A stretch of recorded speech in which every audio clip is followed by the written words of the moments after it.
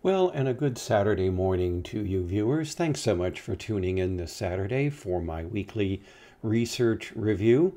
This week we've got 5 articles that we're going to talk about. But before we do, we're going to do our dad jokes for the week. These dad jokes come to us courtesy of the website justballgloves.com. Obviously, these are gloves related to athletic activity. So here's your dad jokes. Did you hear about the restaurant on the moon? Decent food, but no atmosphere. Okay. What did the buffalo say as his son left? Bye, son. These are really bad. I grant you that. So, okay, enough really bad dad jokes. Let's move on to our first article. And this morning, that is going to be a study that was done out of, all that was done by Chinese. It was using databases from elsewhere in the world, including the UK database. It's a very large study, and it is on the relationship of 7 different psychiatric traits or disorders and the risk for increased carotid media thickness, Intima-Media. So what they're looking at is the thickness of the carotid artery, which is a reflection of the extent to which there might be arterial disease or even atherosclerotic plaque buildup in the carotid arteries. You all know that this is often seen as a precursor to stroke or to at least reduce blood flow into the brain, among other problems. So this study used very large samples. They had over 226,000 individuals with ADHD. They had over 363,000 with bipolar disorder, major depression, about 142,000. They also looked at autism spectrum disorder, anxiety disorder, and so on. And they compared these individuals for the thickness of their carotid arteries. And what did they find? They found that only those with ADHD had increased carotid artery thickness, arguing for the fact that ADHD may be associated with increased risk for arterial disease in these carotid arteries and, of course, other related problems. So this is not really new. There have been a few papers suggesting that ADHD predisposes to a variety of cardiovascular problems.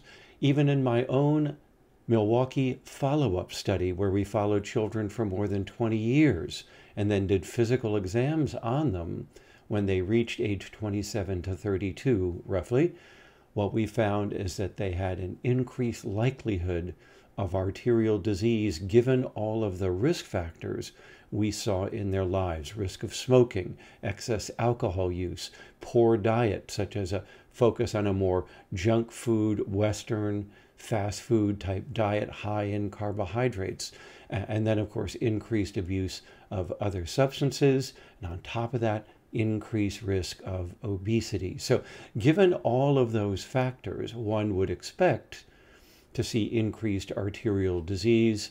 And of course, this study shows that is in fact the case. So a very nice large-scale study published over in the journal Frontiers in Cardiovascular Medicine.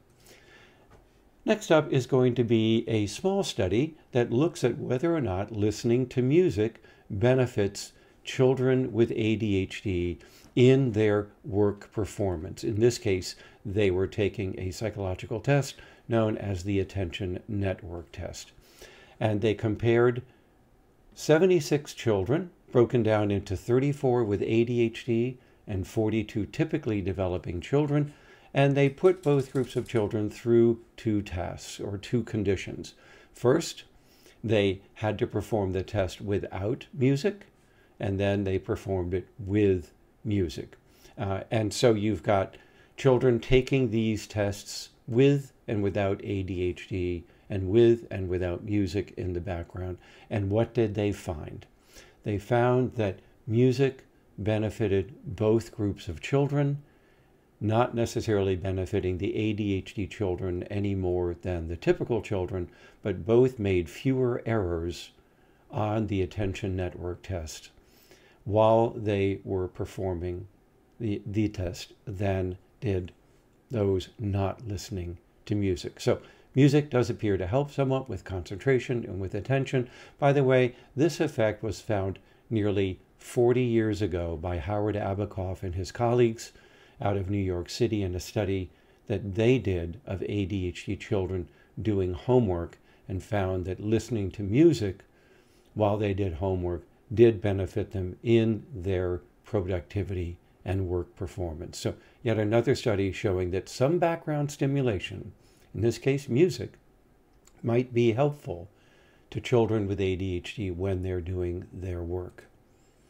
My next study is published over in the Journal of Research in Psychopathology, and it's a review by a group of professionals from Iran in which they look at whether or not the QEEG, particularly the theta-beta ratio, is helpful in diagnosing ADHD. Now, understand we have had decades of research showing that people with ADHD show lower EEG arousal, that is less beta wave activity. Beta is the wavelength of the brain electrical activity that's associated with concentration. Theta is associated with not concentrating, with being inattentive, under-aroused, and possibly even some sleepiness. So we've known this for years. This is not new. They have reduced beta and they have increased theta, as if the brain is under-aroused or under-arousable in response to stimulation. So they review all of that research, nothing new there. But what they're specifically looking at was the recommendation by some people in the research literature, and also by neurofeedback clinicians, that the ratio of the theta bandwidth to the beta bandwidth on the EEG might be a marker for ADHD, might be a useful diagnostic index. These authors reviewed all of the research and concluded that while there was evidence of greater theta and less beta activity in ADHD, that the ratio did not seem to be particularly diagnostic of ADHD, nor indicative of which presentation of ADHD the individual had. So not necessarily supportive there of using EEG for diagnostic purposes.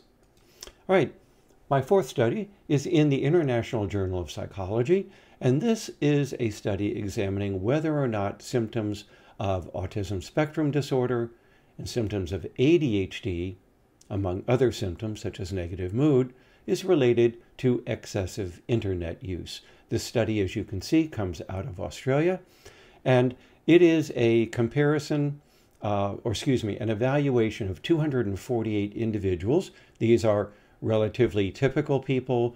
They are sampled from the general population, and they filled out rating scales of symptoms. So, mind you, this is not a clinical population. So they filled out rating scales of autism spectrum and of ADHD, among other traits, and then they looked at the relationship of the measures to excessive internet use. And what they found was that the path analysis they did indicated that the relationship between autism spectrum and excessive internet use or internet addiction was entirely mediated by the degree of ADHD symptoms and, to a lesser extent, negative moods. Now, this has been shown previously. A lot of other studies that I've talked about on this broadcast on my channel here have shown a relationship between ADHD and internet addiction, excessive internet gaming, and so on. This study finds the same thing and shows that where it exists in individuals with autism spectrum symptoms, it's likely their ADHD symptoms that are contributing to their excessive internet use. But I remind you, it's a study of the general population, not of clinical levels of autism spectrum or ADHD. But still an interesting study that kind of replicates other studies showing that there's something more specific about ADHD, and to a lesser extent negative mood, that increases the likelihood of excessive internet use. Our final study up this week is a study of children looking at whether or not hyperactivity or movement in those with ADHD benefits them during task performance. So this study is going to take 24 children with ADHD, 24 children without ADHD, and have them perform certain psychological tests, specifically the Stroop test, among others. And then some of the individuals are asked to remain stationary while they're doing their work, and others are given the opportunity to engage in cycling while sitting at a desk and taking these tests. And what did they find?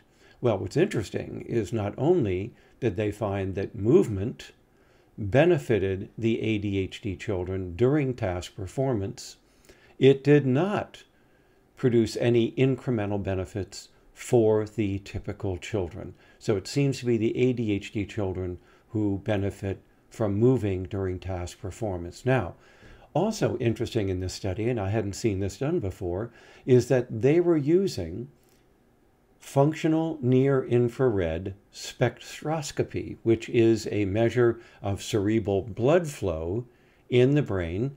And what they found is that during movement in the ADHD children, it increased blood flow to the left prefrontal area. We know this area is associated with executive functioning generally and with concentration specifically, as well as with inhibition to a certain extent. So what's interesting is they appear to have shown the mechanism by which increasing movement increases blood flow to this part of the brain. And that may be why movement improves task performance, but only in ADHD children, not in typical children. So very interesting study there. And you can see the name of the article is Hyperactivity in ADHD, Friend or Foe? And the answer they provide is it's helpful. It's your friend. So, okay, that's our last article. I hope you found this research review this week to be informative, and think about subscribing if you haven't already, or recommending this channel to others that might be interested in science-based information about ADHD. All right then, this is Russ Barkley signing off this Saturday. Hope you have a good weekend. And as always, live well and be well, and please take care.